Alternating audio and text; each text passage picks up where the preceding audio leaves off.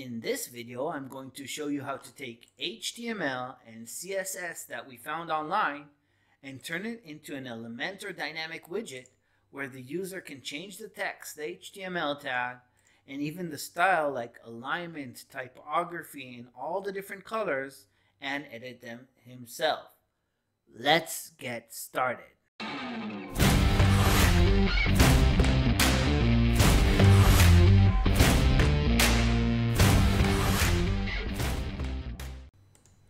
Hi, and thanks for joining. It's Amit from Unlimited Elements. In this tutorial, I'm going to show you step by step how to take some HTML and CSS that you found online, doesn't matter where, and create an Elementor dynamic widget where a user can drag and drop it on the page and edit all the different settings like typography, colors, text, content, links, whatever.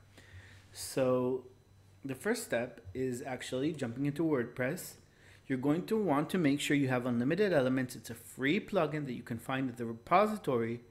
Just download and activate it by going to Plugins, Add New, search for Unlimited Elements, and activate and install it to your WordPress website. There's a lot of free stuff over here, and one of the free things is the ability to create your own widgets using the widget creator. And I'm going to take you step by step and show you with just basic coding knowledge how you can do this. So the first thing is to jump into the category that you want to add your widget to, your custom widget. Click Add Widget, give that widget a name and a title, and click Add Widget. It's been added to our widget library over here to our grid, and we can double click on it to edit.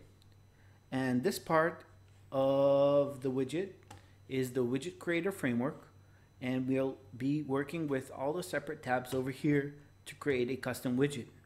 Now, it's not a complicated process, it's pretty simple, so I'm just gonna take you through step by step, don't worry. And another thing that I want you guys to know is that this code over here, I'm just gonna paste a link in the description so anyone who wants to practice, because practice makes perfect, can practice along with me and go step by step and see how awesome and easy it is. So first steps first, I'm going to copy the HTML, jump back into my widget editing mode, and I'm going into the HTML tab, going to delete whatever's here and paste the HTML that we've just copied. The next thing, CSS, same thing, copy paste, CSS tab, and paste that. Click update to save. And what's so awesome about this is right now I'm just gonna open a new demo page. I'm going to call my page demo, publish, and edit with Elementor, and you'll see that this widget has already been added to our WordPress website. So let's check that out. Going to search for the new widget we've just created, multicolored text, drag and drop it inside, and as you can see, it's been added to the page. Look how awesome that looks. We don't have any settings yet, but we've already created a new widget, a custom widget. As it says over here, no settings for this widget. Let's start creating the settings. So jump back into the editor, and in the settings you actually add over here in this tab, attributes. So the first setting I'm going to add is a text field for changing the text. So let's add a text field. Give this a name, text. Click tab to fill in the name over here. And default value, I'm just going to write Unlimited Elements. The default value is actually pretty important. It's the first text the user will see once he adds this widget to the page. So think what you want to put over there.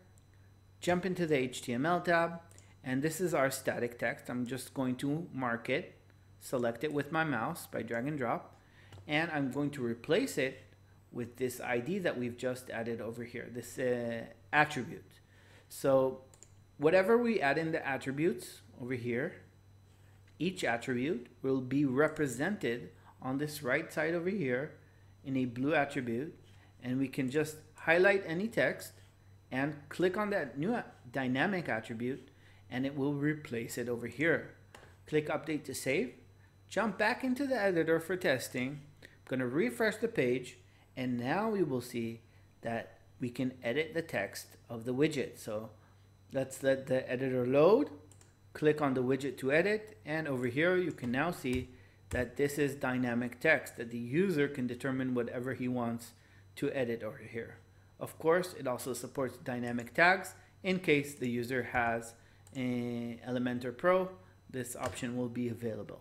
So the next part is we're going to actually let the user decide what HTML tag he wants to use. So add attribute. Now instead of text field, we're going to use a drop down field.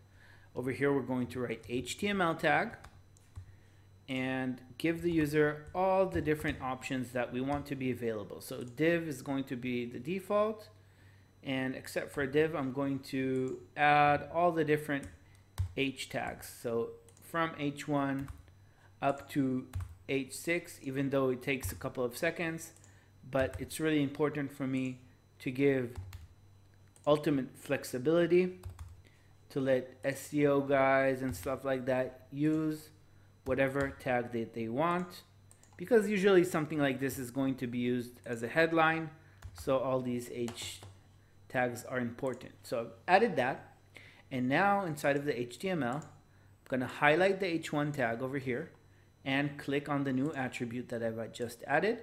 We need to add this also in the opening part and also in the closing part. So we're all set to go with that. Next part is actually testing this. So let's jump in over here, click update to save before I refresh the page. And now when I click to edit the widget, we should have a drop down field that allows the user to select all the different kind of types of tags over here. Awesome. We have that set up. Next step is actually in the CSS part. What I want to do is change all of these static IDs from the HTML and CSS to a dynamic ID. Quick explanation what a dynamic ID is. It's a ID that generates itself to each unique instance of the widget on the page. This is used for widgets not to conflict with each other. So I'm just going to highlight the ID over here and click the ID, the dynamic ID here on the right side. It's called UCID. Awesome. We're going to do that same thing inside of the CSS tab. And it's a pretty simple widget, so we don't have too many places to put it, but I do suggest that you use this consistently wherever you need to. Next part, if we're already over here, I'm going to take off all of the styling stuff over here. Uppercase, font weight, font size, font family. We want the user to be able to edit these, and we don't want them to be static. We want to make it dynamic. So to do that, I'm just going to jump into attributes, and over here I'm not going to put it in the content part. We're going to put it in the style part. So click plus over here to add a new style section. I'm going to give that a name. Now this widget is pretty simple, so I'm keeping the name simple. Click on the style, and now we're going to add to that section an attribute. The attribute is going to be typography, and we're going to call it typography. And over here in the CSS selector, what we need to do is actually copy our class name from here, which wraps the text into the CSS selector. Now, once I paste it, I do need to add a dot at the beginning because that's how CSS selector works. A dot stands for has this class name. So update that, update over here, go into the editor, refresh the editor, and now we should have the option to edit all of the typography settings. Click on the widget to edit, style tab, and now let's make our font bigger. You can change the font family, anything that's available inside of WordPress, inside of Elementor should be available for you over here. So I'm going to click update to save, and we're going for the next part. The next part is doing the color fields. So for the color fields, let's just jump into the CSS and see how that looks. I'm going to copy the first color, jump into attributes, add new attribute, search for a color picker attribute, since that's what we're looking for. I'm going to call it color 1. And this is built from 5 colors. So we're going to need to do each one separately. Jump into the CSS, highlight the color, and click on the attribute. We're going to repeat this another 4 times. Color 2, paste in, add attribute, CSS tab, color 2, color 2. This is the third one. Color 3, paste that in, CSS tab, color 3, color 3. This is number 4,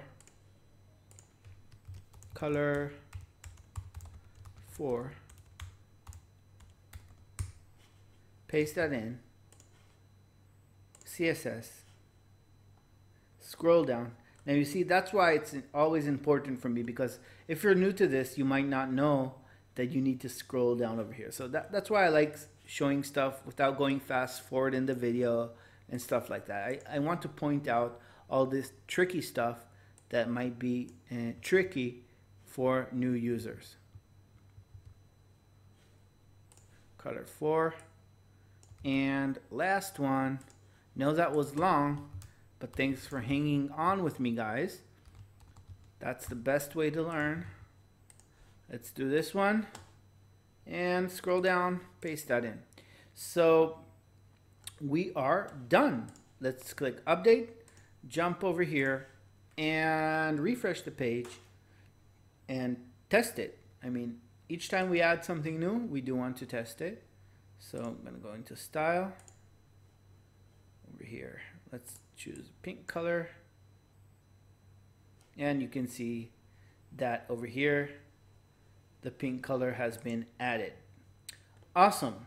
So we have everything set up. The last thing that I want to finish up with is an alignment setting. So the alignment setting we're going to add to our wrapper over here. I'm going to copy the class name, jump into attributes, add attribute. I'm going to do it as a drop down. Going to give it a name, alignment, and CSS selector. We're going to add dot and our name.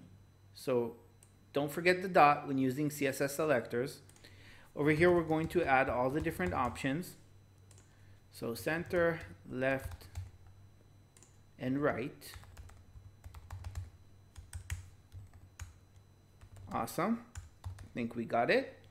And the last thing we need to do, or the last 2 things we need to do, is first of all write the value. And so this is a text align. And over here, instead of writing static text, we're going to take this value and paste it inside. So this is going to be whatever value the user chooses from the drop-down element. Last thing, add a responsive control.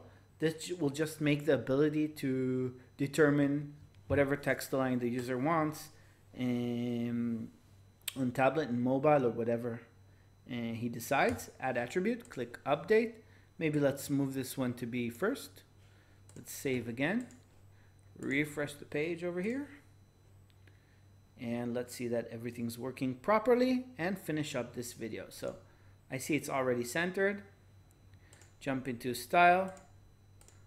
Can align to the left, to the right, and this is a responsive control, meaning the user can override this on different device widths.